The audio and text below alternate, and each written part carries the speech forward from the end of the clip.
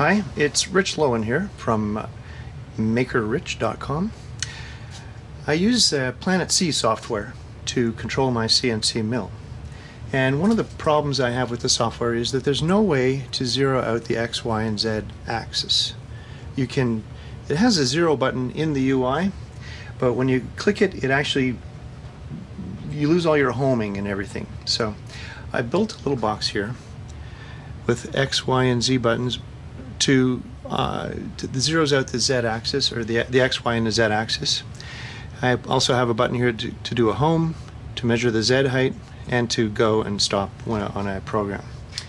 And the way I did this is there's a Arduino in there that emulates a keyboard, scans these keys, and when it gets a key press, sends the appropriate keystrokes into the Planet CNC software. And that gives me some physical buttons to press instead of virtual buttons on screen that I have to click with a mouse. And the zero offset in the Planet CNC software is hidden under a whole bunch of menu choices. You have to go machine, offsets, anyway, it's 2 or 3 menu levels deep, and it's a real pain to get at. So it's very, very easy to use this to zero out the offsets, and I'll show you how I go about using that. So this is my Heimer gauge mounted in the mill, and I've got a piece of aluminum here that I'm going to zero off. I'm going to jog over, move the piece in, and as soon as it makes contact, you'll see the Heimer gauge start moving. And you bring it around till that one is on the 0. And now I'm going to slow down the jog rate.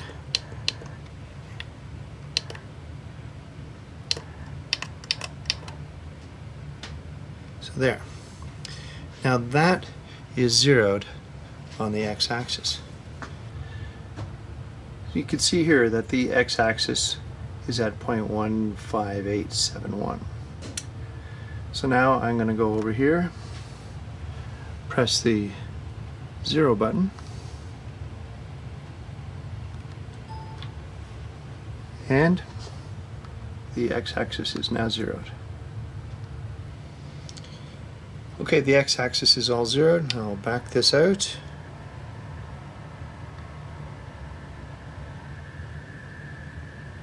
Now I'll go around behind the piece of aluminum, move it over. Now I'm coming back forward. Slow her down.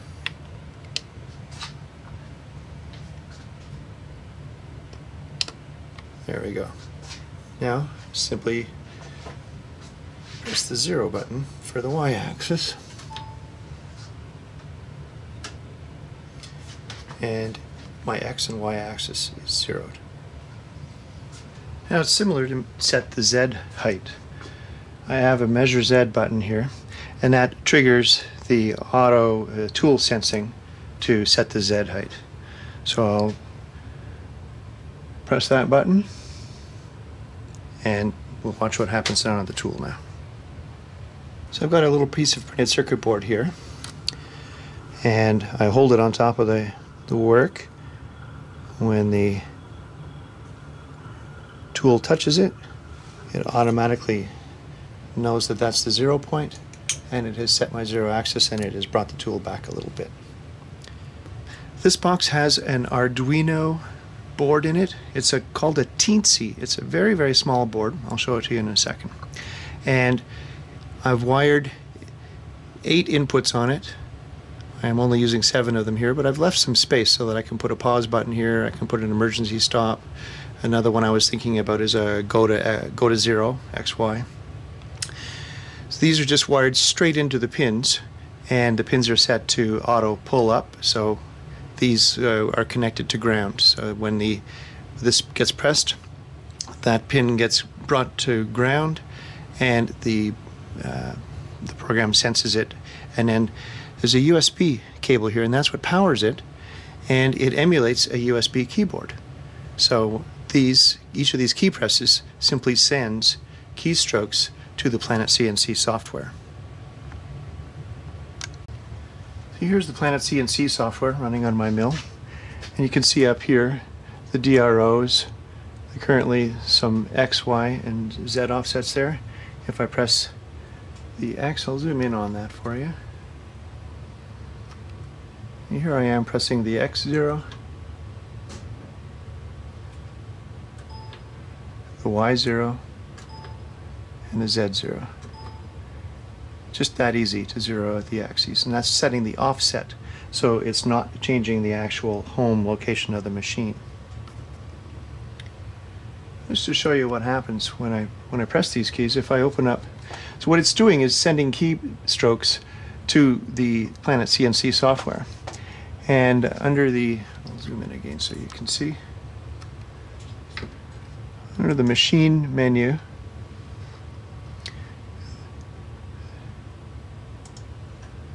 offset, current, X, Y, and Z.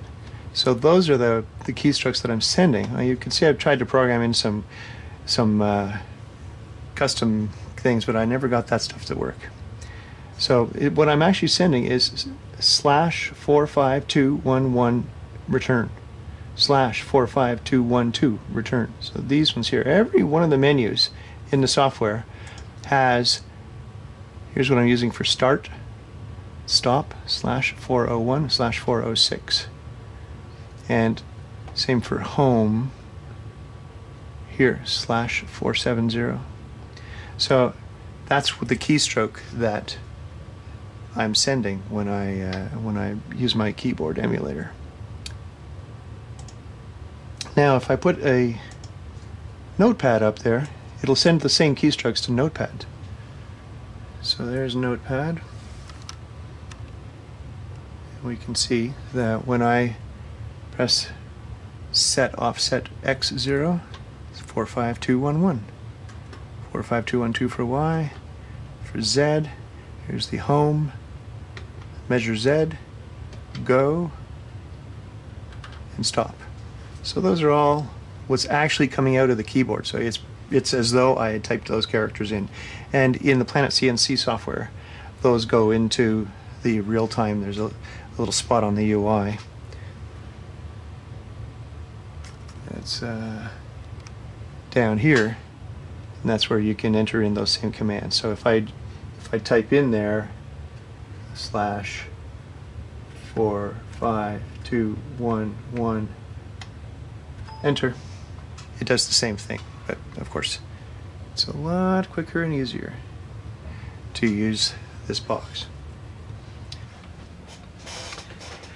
Here's a teensy board. Here's how it comes. Here's what it looks like, and these are the pins that it has, and this is where you go to get one if you're interested. Now the board is quite small. There we are. And it comes shipped on an anti-static, so you have to take that off because it's conductive. Nothing will work with that there. So there it is. So the pins that I use are the ground pin, and then these pins down this side. I just program them to send keystrokes. So you plug this into USB and you program it that way, and then when it's running, it then switches and emulates a keyboard. So you use the same USB port to program it and then for it to emulate a keyboard. So it's nice because it gets power and everything from the USB. It's a really neat way to set that up. And it's not that expensive. The whole thing is like $20, $25, something like that.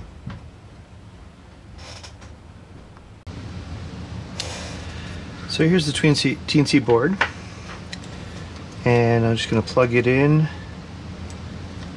And the program it runs by default is one that just flashes the LED slowly. You can see that going there. And there's one button on here which you can use to wake up basically reboots the board.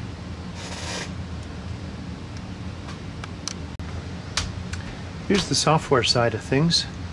This is the Arduino application. So this is the environment where you write programs, which they call sketches, and you download them.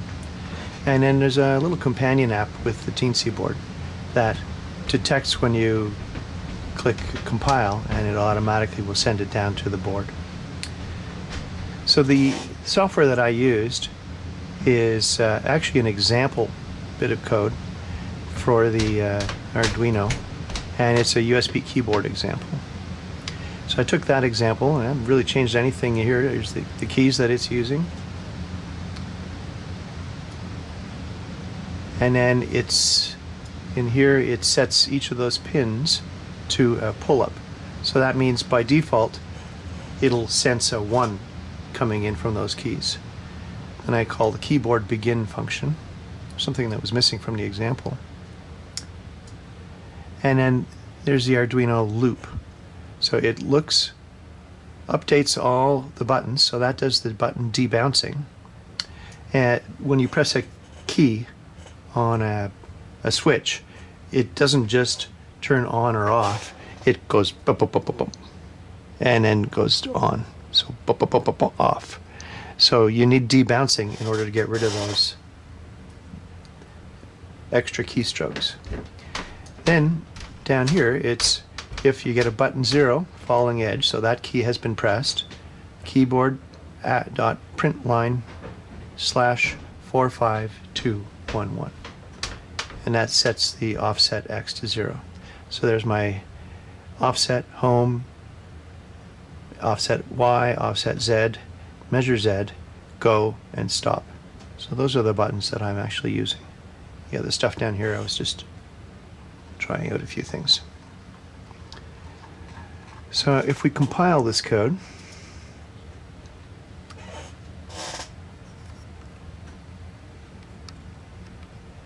there, it's compiled. Now if I take the Arduino and press the button to activate, reboot OK, I believe that code should be in there. Just for fun, the LED stopped, so that tells me there. So you can see on screen that the application has been downloaded into this little board. And this is a brand new board I just unwrapped a minute ago, took this code and downloaded it into there. Okay, let's see if our software works. To test it, I just bring Notepad in here, and I've got the board running, and I've got a wire connected to the ground pin, and when I touch a pin, you can see the debouncing isn't perfect here because I'm really just sort of scratching the thing onto there, but you can see that it's sent this /45211 carriage return.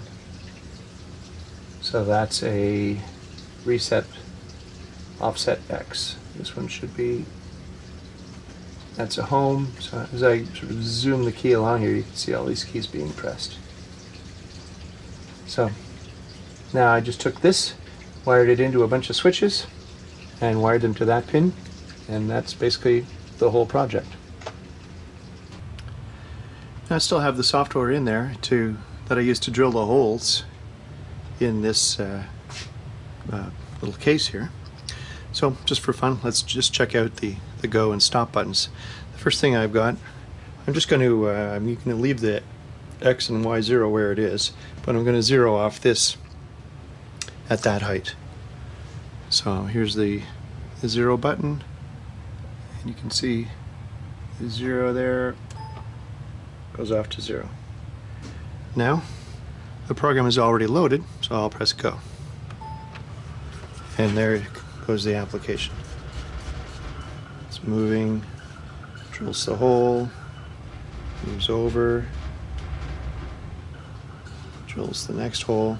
So we're just basically going in air now. It's so nice. The servo motors are so quiet when they go. There you can see a servo motor there.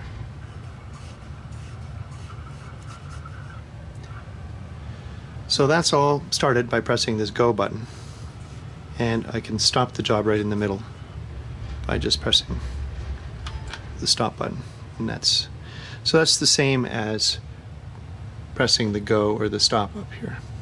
Actually, touch screen display, so I have to be careful.